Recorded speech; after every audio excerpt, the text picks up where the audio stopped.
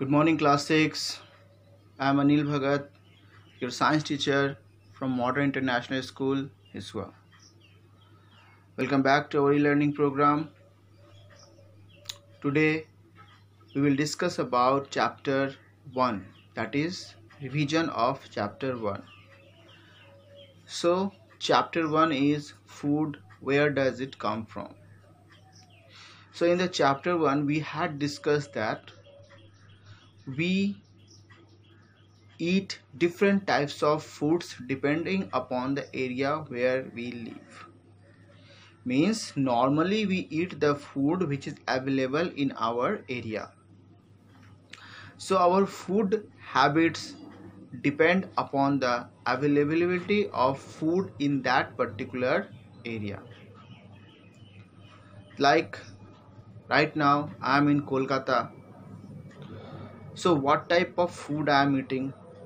So it is world famous that Kolkata is the capital of West Bengal, and in West Bengal fish is available in good amount.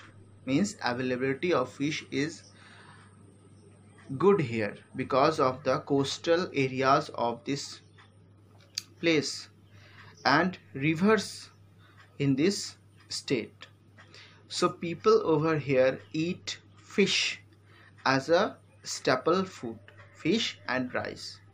Rice also because of the availability of river and rainfall.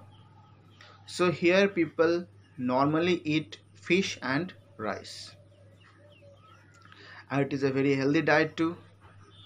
So same way, if we move to Punjab and see or like observe what people are eating over there, so normally it is like wheat chapati or chapati of maize, different type of vegetables, milk, pulses and chicken.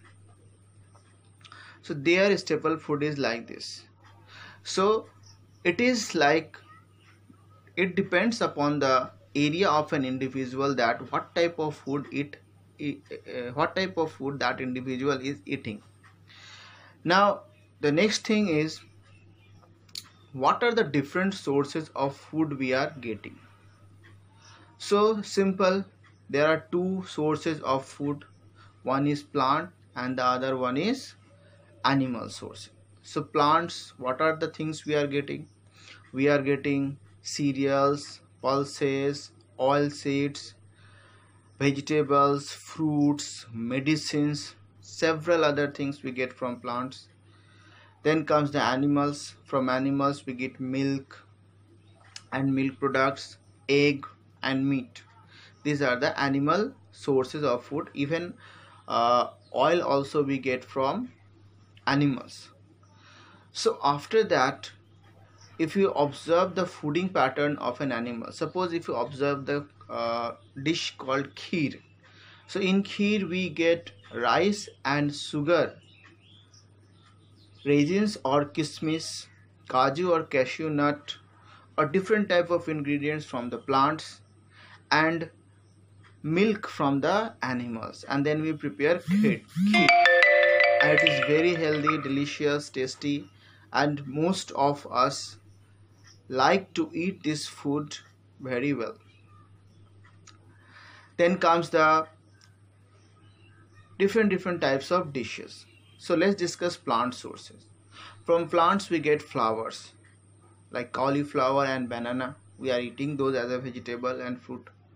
Next comes the root part, that is beetroot, sweet potato. Then comes the stem part like banana, onion, potato. Then comes the different types of fruits and seeds we get from the plants. So these are the different sources of food we get from the plants and animals. Next comes, there are 2-3 categories of people depending upon the food they eat. Like first come the vegetarian. They are eating fresh fruits, vegetables, the plant products, and also milk. Then comes the non-vegetarian.